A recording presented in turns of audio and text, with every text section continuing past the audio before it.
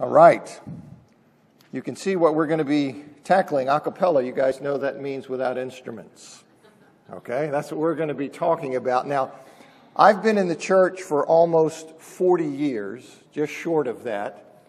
And I can tell you that in my experience, contrary to the caricature of us obsessing on the topic, we almost never talk about why we don't use musical instruments in our worship of God. And I think there are multiple factors motivating our neglect of this subject, but our shying away from it has negative consequences that we don't always appreciate. And the failure to teach on this topic, it has left the impression with many people, especially younger people, that a cappella worship is not a matter of God's will, but it's a mere human preference, an optional practice that we inherited from the 19th century American Restoration movement and continue to follow either because we simply enjoy it or because we're trapped in tradition. And some of you, I suspect, feel that way. Now, those who think that, who believe that a cappella worship is a mere human tradition, can easily grow frustrated with and resentful toward those who insist on the practice. You see, in their minds, that's nothing more than selfishly insisting on one's own way, imposing one's personal preference on the group, and being unwilling to accommodate what they see as another equally valid preference. So the failure to teach on the topic, it ends up fueling a lack of respect for the a cappella view and ultimately disharmony. Now, I'm convinced that a cappella worship is indeed a matter of God's will. And that's not a conclusion I arrived at lightly. It is the result of much study, and my goal in this class is to share the fruit of that study with you. Now, this is one of those issues that to address properly requires one to take a broader theological scope. And I think that's part of the problem, that we've tended to substitute short answers, the theological equivalent of sound bites that understate the strength of the a cappella position. And in doing that, I think we've done a disservice to our brothers and sisters. And I hope in this class to provide you a fuller picture, but you're going to need to stick with me and stay engaged. You can't zone out. You see, stay with me on this. Now, though I think it is wrong, I think it is sinful to use instrumental music in the worship of God, I don't believe those who disagree with me on the issue are for that reason bound for hell. Now, that doesn't mean the issue is unimportant. It is not, everything isn't divided into hell-bound or trivial. It doesn't mean the issue is unimportant. No aspect of God's will is unimportant. And as Christians, we are devoted to pleasing God in everything. It simply means that, in my opinion, this is one of the many issues regarding which God will forgive the Christian's sincere error, either mine or theirs. This is one of those things. If every incorrect belief or practice, every misunderstanding of God's will consigns one to hell, well, we're all in trouble. Now, I couldn't worship with a group that uses musical instruments, as it would offend my conscience. But I can still consider them my brothers and sisters in Christ. Now, I know some, maybe most, in churches of Christ disagree with me on that. But that's how I see it, so that's what I tell you. Now, if you're already convinced that instrumental music is acceptable in the worship of God, all I can ask is that you give me a fair hearing. Okay, try to listen to the entire presentation, which is going to take weeks. But try to listen to the entire presentation with an open mind, and then decide if you think that my understanding has merit. If you can't do that, at least don't cover your ears, yell, and grit your teeth at me. All right? Let's agree to that. Now, if nothing else, I hope you'll learn some things in the class and gain a new respect for the a cappella position.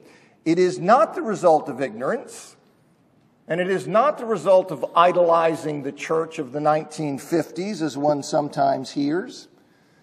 Now, it will certainly help if you can attend all the classes or view online those that you miss, because they all fit together in establishing the point. Now, in the class, I'm going to quote many scholars, and I will oftentimes provide you information about their academic qualifications.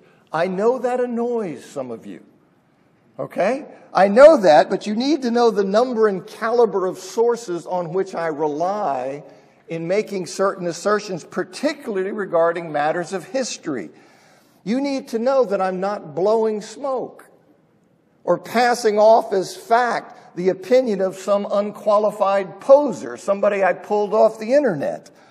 The people I cite are respected scholars, often specialists in the relevant disciplines, and with the exception of Everett Ferguson, they are not affiliated with the Church of Christ. Now, I say that lest you think I'm giving a false impression of the scholarly landscape by selectively citing only our people. I'm not doing that. And I hope that by making the series available on the internet, it will help some people beyond this room. And I'm grateful always for Bernard Dawson and his recording and putting the classes online, for Rich and his doing that on the church website. Now, something's happened to my classes on the church website. They're not there.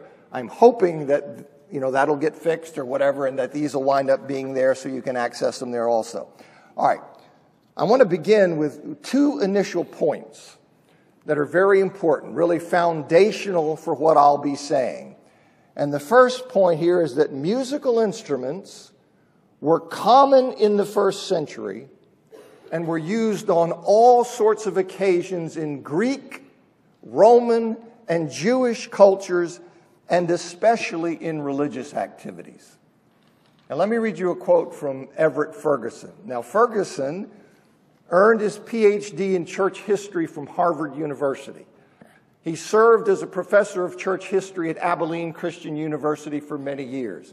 He has written books and countless articles on the early church. He served as the editor of the Encyclopedia of Early Christianity. Ferguson writes in his book, Backgrounds of Early Christianity, music was found at banquets and other entertainments, at weddings and funerals, at official occasions, and as an accompaniment to sacrifice and other ritual acts in cultic practice. These uses in the Greek and Roman cultures were also present in the Jewish. The use of musical instruments in the Jewish culture is evident in the New Testament. You can see, for example, music and dancing at the celebration of the prodigal's return in Jesus' parable in Luke 15. Flute players at the ruler's house for a dead girl's funeral in Matthew chapter 9. Children in Jesus' parable saying, "We piped to you, and you did not dance," in Matthew 11:17 and Luke 7, verse 32. Now, Eric Werner, who was a renowned Jewish historian of music, Werner was the founder of the School of Sacred Music of Hebrew Union College, and he served there as a professor of liturgical music from 1939 to 1967.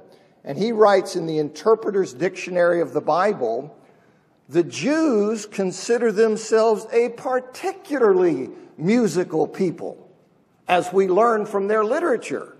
Indeed, there's external evidence to affirm this strange belief, that they were particularly musical.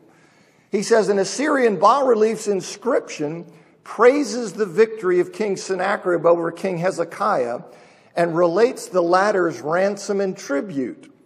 It consisted, aside from precious metals, of Judean musicians, male and female. In Psalm 137, we read that the Babylonians demanded from their Hebrew prisoners songs of Zion. To ask for musicians as tribute and to show interest in the folk music of a vanquished enemy was unusual indeed. Now, in keeping with the requirements of the Old Testament, musical instruments also were used in worship in the Jewish temple. In the Dictionary of Biblical Imagery, it says, indeed, the Israelites excelled in music, perhaps more than any of their contemporaries, and nowhere more so than in their corporate worship. From the beginning, music and song were at the heart of temple worship, a tradition that continued when the Second Temple was built. The scale on which this took place was impressive. There were string, wind, and percussion instruments. So I want you to see this first point is that these instruments are used on all sorts of occasions. They are used in Greek, Roman, Jewish cultures, perhaps especially in Jewish cultures, and they're used in religious activities. Second foundational thing, despite this prevalence of musical instruments in first century life and religion, they were universally absent from Christian worship for centuries, probably for the first 900 plus years of the church. And then they came to be used only in the Western Church, which of course at that time was the Roman Catholic Church. The Eastern Orthodox Church, which formally separated from the Roman Catholic Church in AD 1054, has never allowed instruments. So they came to be a long time after, and only in the West is when these things came in. You see, in this long period of time of singing without instruments, that's why singing without instrumental accompaniment, that's why it is called a cappella. As Ferguson says in his book, A Cappella Music, a cappella comes from the Latin by way of Italian and means in the style of the church, as is done in the church. Now, that the early church didn't use instruments in worship, this is recognized by the vast majority of scholars. This isn't some quirky idea of the Church of Christ. This is understood by the vast majority of scholars. Why do I say that? Let me give you a few scholars who recognize that it's understood by the vast majority of scholars. For example, Jan Michael Jonkus, who was a liturgical theologian who taught at the University of St. Thomas and the University of Notre Dame. In his chapter, Liturgy and Music, in the Handbook for Liturgical Studies, he says there seems to be scholarly agreement that Christians did not employ instrumental music at their worship during this early patristic era. Scholarly agreement. Wendy Porter, who's the director of music and worship at McMaster Divinity College in Ontario, Canada, in the Dictionary of New Testament Background, she concurs as to the state of scholarly opinion. She said most scholars also think that singing in the early church was unaccompanied. Now, Everett Ferguson, he puts the matter more forcefully in a paper titled Congregational Singing in the Early Church. This is a paper he presented at a symposium in 2007. Ferguson says it probably goes without saying in this context that the singing in the early church was unaccompanied by instrumental music. This fact is recognized by nearly all historians of church music and of Christianity in the ancient and early medieval periods. Nearly all of them recognize it. It's not a fantasy. It's not something dreamed up. It's something that is widely recognized. Now, let me illustrate that for you. I show you that here are some scholars who say that is the consensus view. Most scholars understand that. Now, let me illustrate that for you. Beginning in the late 19th century, Frederick Ritter, who was professor of music at Vassar College, he wrote in his book, The Student's History of Music, "We have no real knowledge of the exact character of the music which formed a part of the religious devotion of the first Christian congregations. It was, however, purely vocal. Instrumental music was excluded at first from the church service. Joseph Otten, he's a church musician educated at the Liege Royal Conservatory of Music in Holland.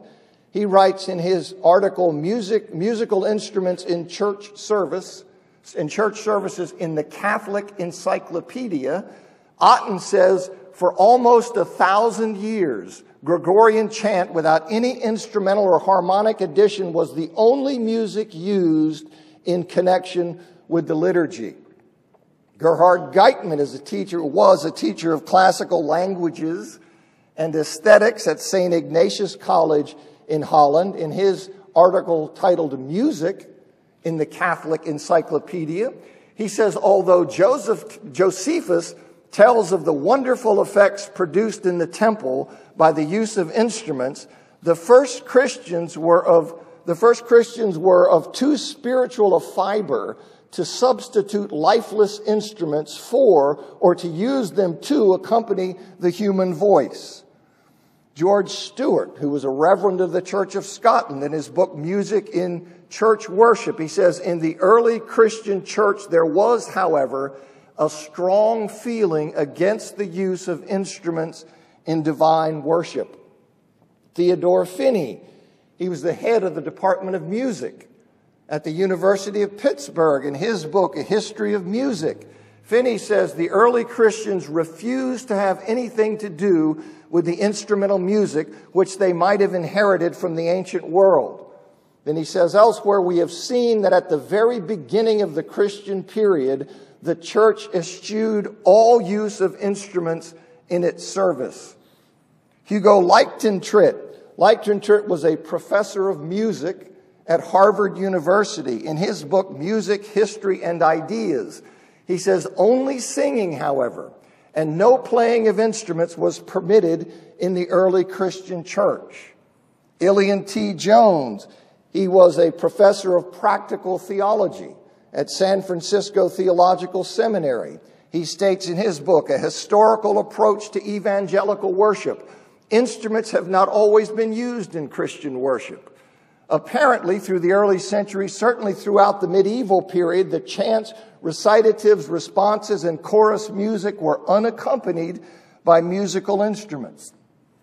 In his work, Erich Werner, I mentioned him, he was a renowned Jewish historian of music. Werner writes in his book, Ancient and Oriental Music, he says, in the primitive Christian community, instrumental music was thought unfit for religious services. The Christian sources are quite outspoken in the condemnation of instrumental performances.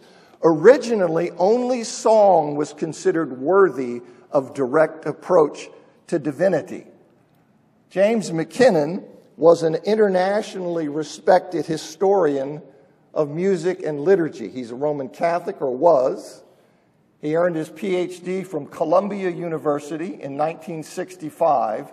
His doctoral dissertation was titled The Church Fathers and Musical Instruments. Afterward, he published many works in the field of early music, including the 1987 book Music in Early Christian Literature. In an article published in the journal Current Musicology, McKinnon writes, the antagonism, now remember his doctorate was on church fathers and musical instruments. That was his dissertation.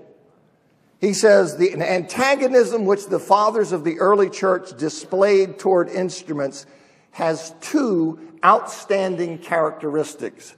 Vehemence, they really opposed them, and uniformity, they all opposed them. He says, a careful reading of all patristic criticism of instruments will not reveal a single passage which condemns the use of instruments in church. Now, it's not like they're saying it's okay to use them in church. Just listen to what he says, what that means. He says, a careful reading of all patristic criticism of instruments will not reveal a single passage which condemns the use of instruments in church. The context of the condemnation may be the banquet, the theater, or the festivities accompanying a marriage, but it's never the liturgy. The implication for the performance of early Christian music is obvious. Not only was it predominantly vocal, it was so exclusively vocal that the occasion to criticize the use of instruments in music never arose. Instruments in church never arose. You see, so you don't have that. Why? Because they weren't doing it there. Nobody was doing it there. Christian Hanneck was professor at the Bavarian University in Germany. He was the director for the Institute of Liturgical Studies at the Ukrainian Catholic University. And in his article on the music of the early Christian church, as published in volume 4 of the 20-volume work, The New Grove Dictionary of Music and Musicians, Hanneck says, the religion of classical Greece and the Jewish temple liturgy both used musical instruments extensively as literary descriptions and artistic representations show. By contrast, early Christian music excluded them completely. There is much evidence for this prohibition. Everett Ferguson, I've already introduced Ferguson. He says in his book, The Instrumental Music Issue, the testimony of early church history is clear and strong that early Christians employed vocal music but did not employ instrumental music in their assemblies. Edwin Good is was emeritus professor of religious studies at Stanford University. Good writes in the Oxford Companion to the Bible, music expected to dispose the mind to truth and open the heart to pious feelings was subordinate to words. Thus, though the Psalms refer to instruments and secular music freely used them, Christian liturgy was purely vocal until the 13th century revival of the organ to accompany singing. And then he says, organs were known in some European churches well before the 13th century. So when he says 13th century, he's saying that's when it took over. And I do know that in some European churches, it was before the 13th century. Okay, but you still have this long period of time when nobody in churches is using instrumental music. W. Robert Godfrey, he's president and professor of church history at Westminster Theological Seminary in California. Godfrey writes in his article titled Ancient Praise, another feature of ancient praise, which is rather certain, is that the ancient church did not use musical instruments in its worship services. That may come as a major surprise to most modern Christians, but the evidence is very strong. Edward Foley. Foley is professor of liturgy and music at Catholic Theological Union in Chicago. In his book, The Foundations of Christian Music, Foley acknowledges the absence of musical instruments in Christian worship from the beginning. He says the reasons for the absence of instrumental music, probably even the shofar, from Christian worship are complex. And then he adds, he writes, he concludes, he says, the absence of instrumental music in the primitive Christian community, therefore, is not simply due to its having no other option. Rather, it seems intimately wed to the embrace of democratic forms of worship, as you have in Christianity, a rejection of temple priesthood and sacrifice. You will hear me say much more about that later. And he says, and to the process of spiritualization that marked the emerging cult, that marked the Christianity. So this is what Foley says. Hughes Oliphant Old is the John Lath Professor of Reformed Theology and Worship at Erskine Theological Seminary. Old says in his book, Worship Reformed According to Scripture, it was only at the beginning of the 9th century that the church began to use organs. Up until that time, there was no instrumental music in Christian worship. Paul Westermeyer's professor of church music at Luther Seminary in St. Paul, Minnesota. And Meyer writes in his book, Let the People Sing, Hymn Tunes in Perspective. He says, we know that for the first millennium, musical instruments were not used in church and still are not used in the Orthodox Church. He says that same year in an article titled Music in the Encyclopedia of Christianity, for 1,000 years, the church in the East and West followed this example of being purely vocal. J. Peter Burkhalter, he's distinguished professor of musicology at Indiana University. Donald J. Grout was professor of musicology at Cornell University. Claude Palaska was the professor emeritus of music at Yale University. Now, these three writers, in their book, A History of Western Music, they say, although Christians may have used lyres to accompany hymns and psalms in their homes. Now, that is an unlikely reading of something that Clement of Alexandria said that I will talk about later. But that aside, he said, they say instruments were not used in church. For this reason, the entire tradition of Christian music for over 1,000 years was one of unaccompanied singing. Benno Zwedum, who's Associate Professor Extraordinary of Church History at the Theological Faculty of Northwest University, that's in South Africa. Zwedum says, most people would be surprised to learn that the early church did not use musical instruments to accompany congregational singing. The New Testament church worshiped in spirit and in truth. I think he's right on with that, and I'll have more to say about that later. But he says, using the biblical psalms, hymns, and spiritual songs, the church, considered that a spirit-filled human voice was sufficient and that she was no longer in need of the musical crutches of the Old Testament dispensation of shadows. And I think this is something that is on track.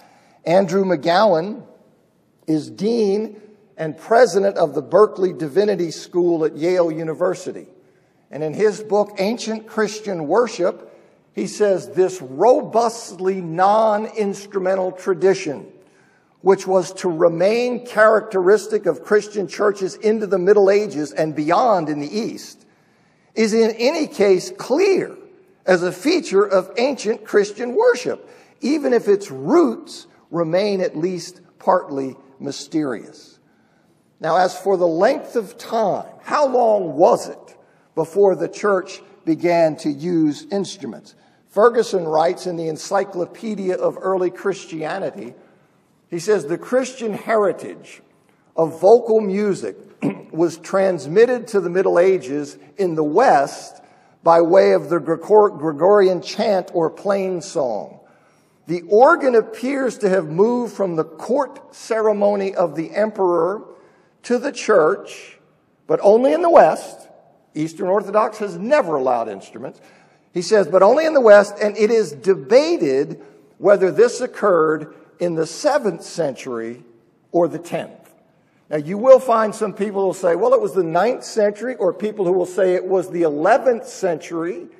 But he says that the main contenders are 7th century and 10th century. If it's the 7th century, you're still a long way down the road, right?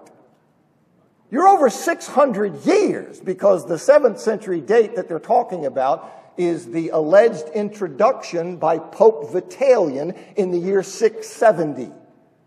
So you're still more than 600 years down the road, if it were the 7th century. But it's not the 7th century. That's almost certainly wrong to think that Pope Vitalian did in fact introduce instrumental music. The claim that the organ was admitted into the church in the 7th century in 670 AD by Pope Vitalian, that is rooted in a history of the church that was written by Bartolome Sacchi, who was known as Platina, in a work that was first published in the year 1474.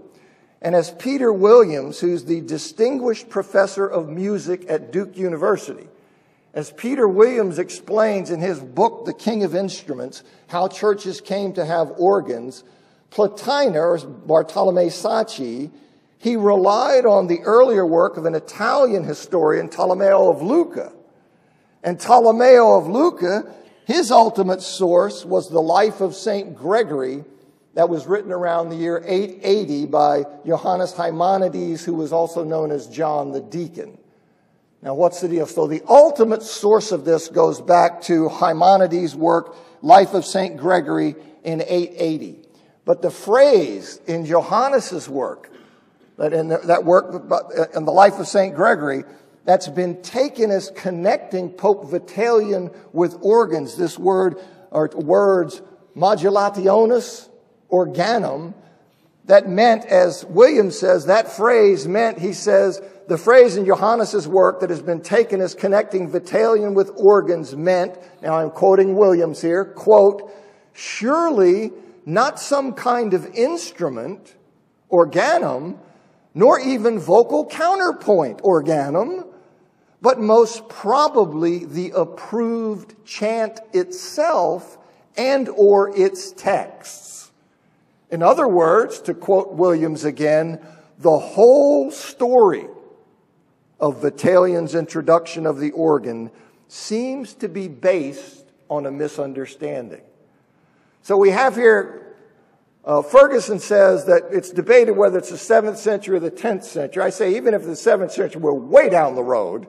But what I want you to see, it's very unlikely it was the 7th century, because that seems to be based on a misunderstanding of the words in the root source. And that's not according to me. That's according to the distinguished professor of music at Duke University in his book on the subject. So either way, I want you to see that that's where we are. Now, so I tell you, the church didn't use instruments for a real long time. The majority of scholars, the vast majority of scholars recognize that. I give you a number of scholars who acknowledge that is in fact the consensus view. Then I run through all these quotes to illustrate that consensus for you, so you're not left just with these people saying, that's what most scholars believe. I wanted you to see. Okay, so I ran through those. But you may be going, okay, that's fine. I now understand that the consensus view that most scholars recognize that the church didn't use instruments for many centuries. But you say, I want to know why. Why do they think that? What has led the majority of scholars, the vast majority of them, to conclude that the church did not use musical instruments for many centuries? Well, the conclusion of scholars that the church didn't use instruments for many centuries, that's based on two things. It is based on the New Testament, and it's based on the non-canonical writings of early Christians, meaning the writings of early Christians that are not part of the New Testament. So you have these two things together driving the scholarly consensus that instruments were not used in church for many, many centuries. Now, as for the New Testament, what does the New Testament have to contribute to this conclusion of scholars? Well, as for the New Testament, musical instruments, musicians, or instrumental music are never mentioned as being part of Christian worship, though singing is mentioned on multiple occasions. These other instruments, musicians, instrumental music, never mentioned. Yet singing is mentioned many times.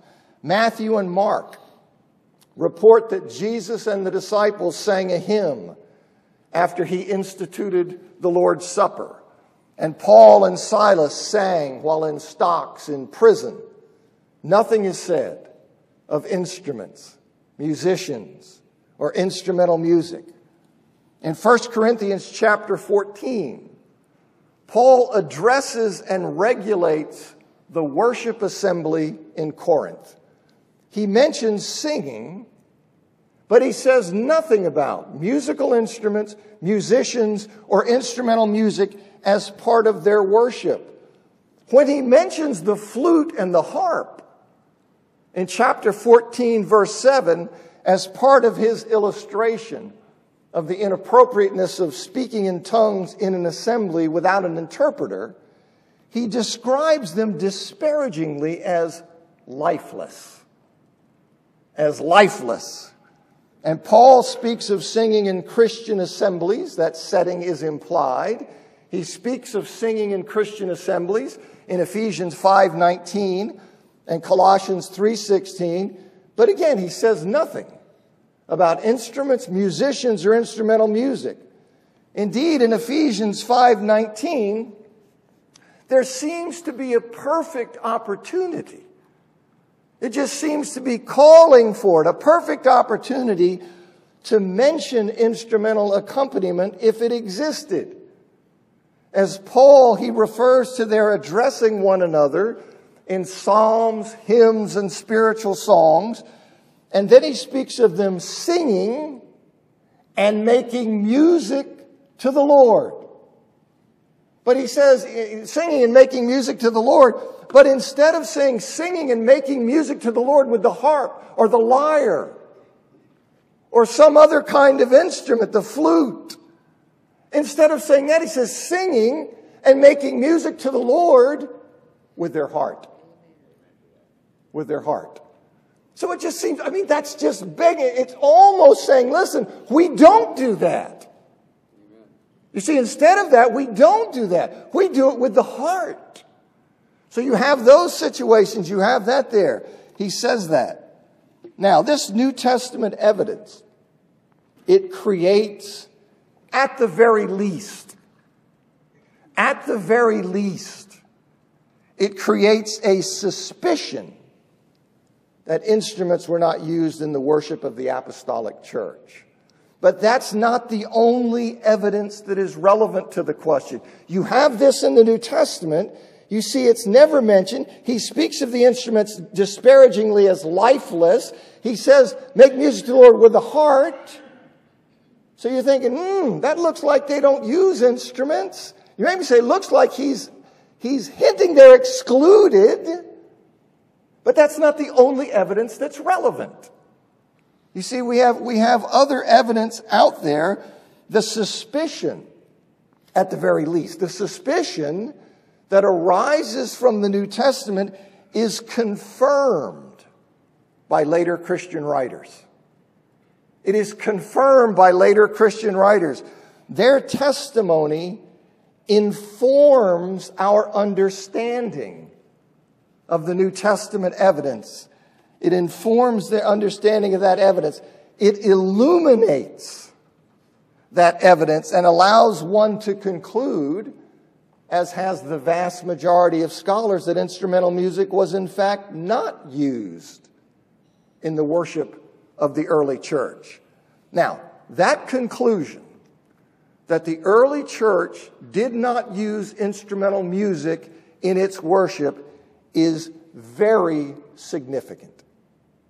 It is very significant because it demands an answer as to why. Why? You see? Why were instruments not used in Christian worship when everything would lead you to expect that they would be? They're used everywhere. They're used especially in religion. The Jews are using them in the temple. Why? Why does the church not use musical instruments for many centuries? That question is the elephant in the room. You see, in seeking to answer that, which will be the focus of the class, that leads to a deeper or an additional understanding of why it's wrong to worship God with instrumental music. Now, when I say it leads to a deeper or additional understanding of why it's wrong, I mean it leads to an understanding that is deeper than or in addition to the argument against the use of instruments in Christian worship that one commonly hears in churches of Christ.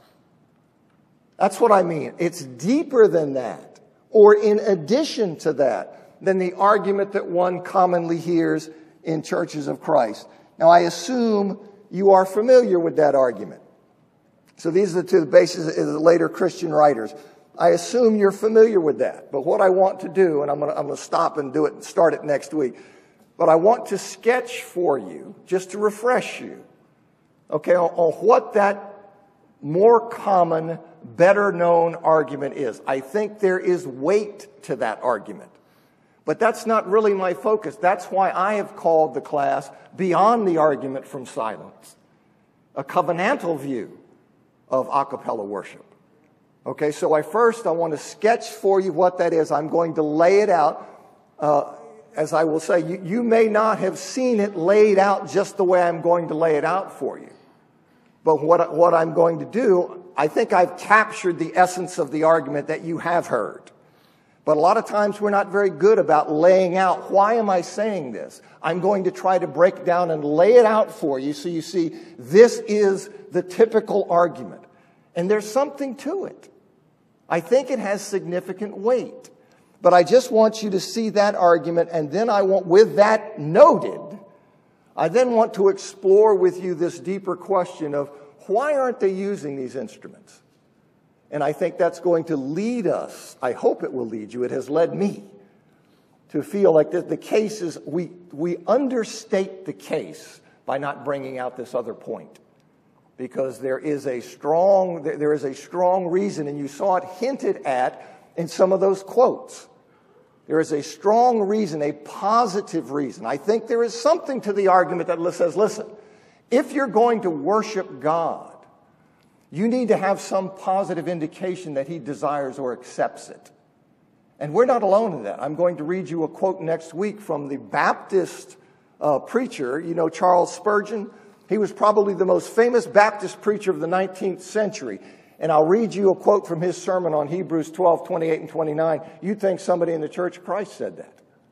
So it's not a secret, the idea that in approaching a holy God, that you want to have some indication that he desires, rather than you presuming to give him whatever you want because you're talented in it or you like it or whatever it is. So that's the more common argument. I will lay that out for you, and then we'll go on from there, and I will explain to you why I think the case is even more powerful than that. But I want to stop here because I'm at a good stopping point, and I didn't think I'd get that far. I'm done. Thanks.